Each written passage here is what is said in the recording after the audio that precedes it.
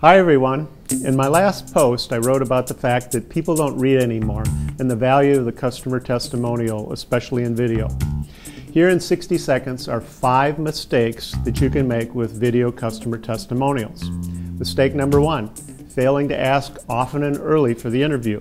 An interview that doesn't happen isn't impressive. Number 2, using low quality production. Not everyone is a Steven Spielberg, but you don't want it to look like a home movie when you're representing your customer. Number 3, letting the customer speak. You can edit the parts that you want out later, but let the customer speak from their heart on what they think. Number 4, stepping on the client or the customer. What this means is not letting them finish before you ask the next question. 5, making your video too long.